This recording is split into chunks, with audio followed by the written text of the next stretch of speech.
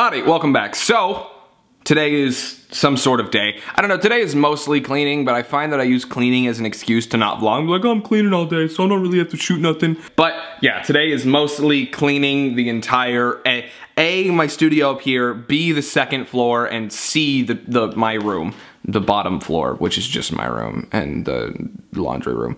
But I've been doing laundry today like a good person, and hopefully eating healthy. Mary and I have a deal. If one of us eats healthy, the other one has to. I'm eating healthy till Disneyland, so she's doing it with me.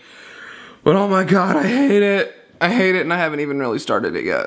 I wanted to bring something up at the height of the vlog, which is that if you have a skill set or a influence or a persuasion factor, if you can help somebody that is your friend out using that, like any of the skills, or the thing is, a lot of times normally people charge for things. Like if you're good at editing, edit your friend's video for them if they can't edit. Like, don't be a dick.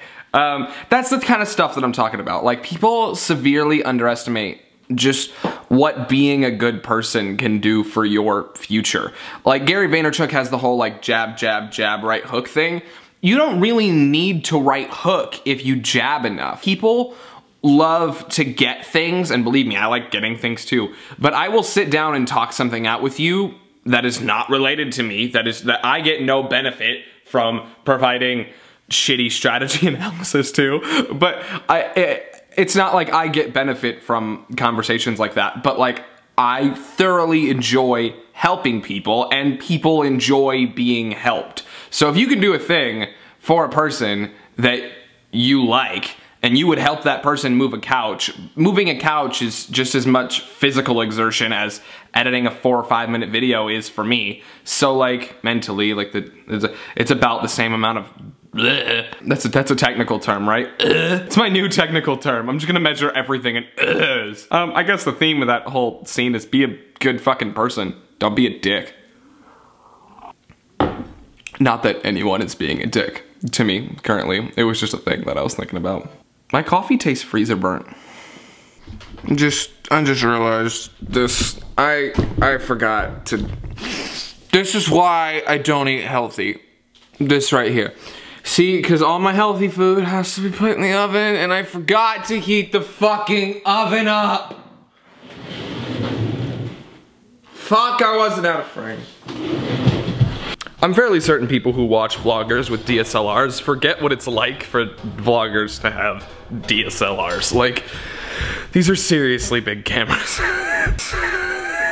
And then whenever they see the video of a vlogger with a DSLR, they're always like, ooh, right, ugh.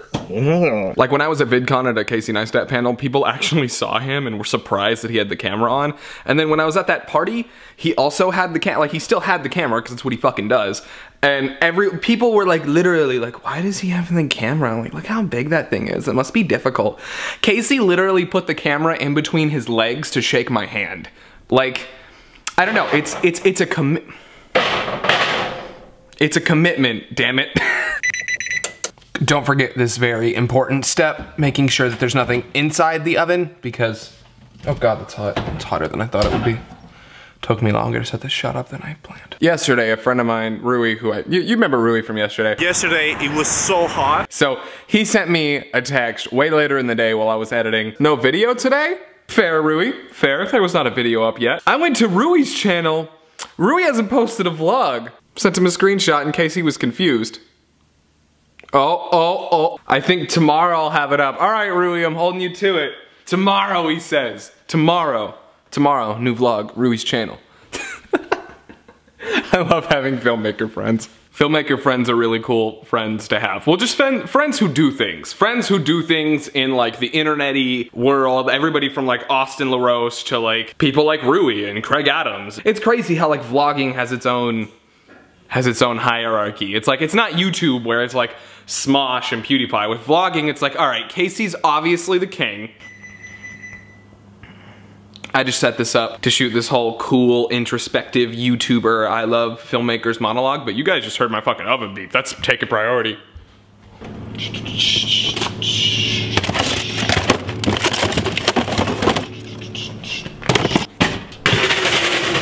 Normally you're supposed to put an egg wash on the top, but I didn't because I didn't want to crack eggs and like whip them. Is that what it's... That's what it's called, right? Did my fucking freezer just open? My fridge, one of these doors, when one shuts, the other one will open, look. You see that? Like that. See? Ugh! That fucking freezer will be the death of all of my ice cream.